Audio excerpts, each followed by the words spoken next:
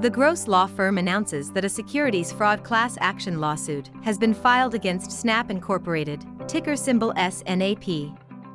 Did you lose money by investing in SNAP? And are you aware that you may recover your losses with no out-of-pocket costs? The Gross law firm represents shareholders who were victims of securities fraud. Investors who purchased Snap securities between July 22, 2020 and October 21, 2021 may be entitled to recover losses.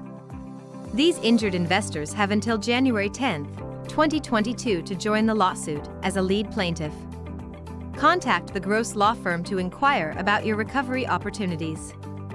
What is the SNAP lawsuit about?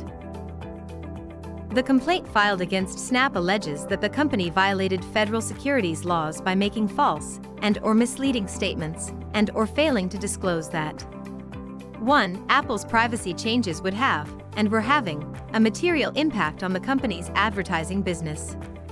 2. Snap overstated its ability to transition its advertising with Apple's privacy changes. 3. Snap knew of, but downplayed, the risks of the impact that Apple's privacy changes had on the company's advertising business. 4. Snap overstated its commitment to privacy. 5. As a result of the foregoing, defendants' public statements and statements to journalists were materially false and/or misleading at all relevant times. To get information about your rights, submit your information as an investor before the January 10, 2022 deadline. The Gross law firm is ready to help you recoup your losses. Subscribe to our channel to never miss another shareholder announcement.